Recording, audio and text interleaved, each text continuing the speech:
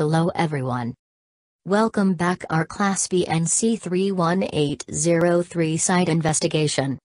Today we continue our class on groundwater control by exclusion techniques. Let's go. Groundwater control by exclusion techniques. The aim of groundwater control by exclusion is to prevent groundwater from entering the working area. Exclusion techniques. A. Methods where every low permeability discrete wall or barrier is physically inserted or constructed in the ground.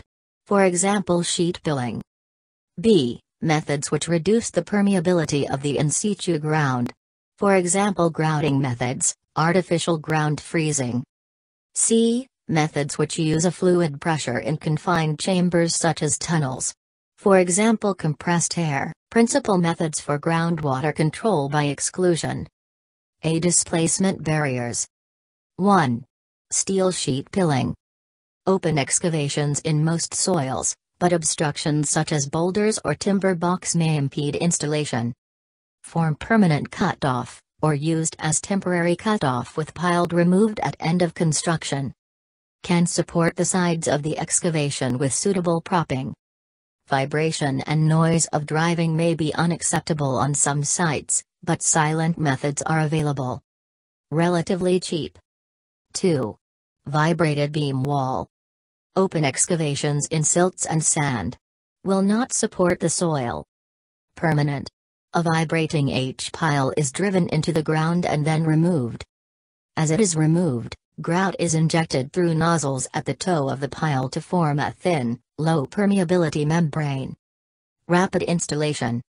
Relatively cheap, but costs increase greatly with depth. B. Excavated barriers. 1. Slurry trench cutoff wall using bentonite. Open excavation in silts, sand and gravels up to a permeability of about 5 times 10 power of -3 meter per second. Permanent. The slurry trench forms a low permeability curtain wall around the excavation. Quickly installed and relatively cheap, but cost increase rapidly with depth. 2. Concrete diaphragm walls. Side walls of excavations and shafts in most soils and weak rocks. Permanent. Support the sides of the excavation and often from the side walls of the finished construction. Can be keyed into rock. Minimum noise and vibration. Uneconomical unless walls can be incorporated into permanent structure. 3. Board piles, secant and contiguous. As diaphragm walls, but penetration through boulders may be costly and difficult. Economic for temporary works use. Sealing between contiguous piles can be difficult, and additional grouting or sealing of joints may be necessary. See injection barriers. 1. Jet grouting. Open excavations in most soils and very weak rocks. Permanent. Typically forms a series of overlapping columns of soil, grout mixture. Inclined hole possible. Create large volumes of slurry. Relatively expensive. 2. Mix in place columns. Open excavations in most soils and very weak rocks. Permanent. Overlapping columns formed by in situ mixing of soil and injected grout using auger-based. Produces little spoil. Less flexible than jet grouting. Relatively expansive. 3. Injection grouting using cementitious grouts.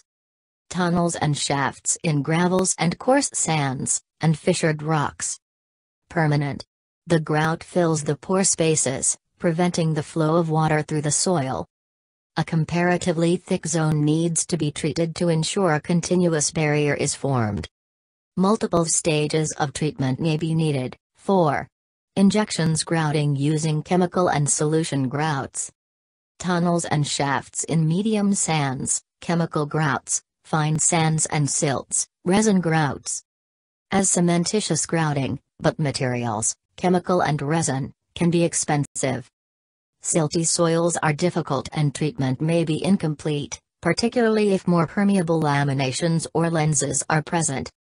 Thermal barrier. 1. Artificial ground freezing using liquid nitrogen. Tunnel and shafts. May not work if groundwater flow velocities are excessive, more than 2 meter per day for brine or more than 20 meter per day for liquid nitrogen. Temporary. A wall of frozen ground, a freeze wall, is formed, which can support the side of the excavation as well as excluding groundwater. Liquid nitrogen is expensive but quick, brine is cheaper but slower. Liquid nitrogen is to be preferred if groundwater velocities are relatively high. Plant costs are relatively high. Tunneling methods. 1. Compressed air. Confined chambers such as tunnels, sealed shafts and caissons. Temporary. Increased air pressure, up to 3.5 bars, raises pore water pressure in the soil around the chamber, reducing the hydraulic gradient and limiting groundwater inflow. Potential health hazards to workers. Air losses may be significant in high permeability soils. Uprunning and setup cost. 2. Earth pressure balance tunnel boring machine, TBM. Tunnels is most soils and weak rocks. Temporary. The TBM excavates for the tunnel and supports the soil and excludes groundwater by maintaining as balancing fluid pressure in the plenum chamber immediately behind the cutting head. The fluid is a mixture of soil cuttings, groundwater and conditioning agents, such as polymer or bentonite muds.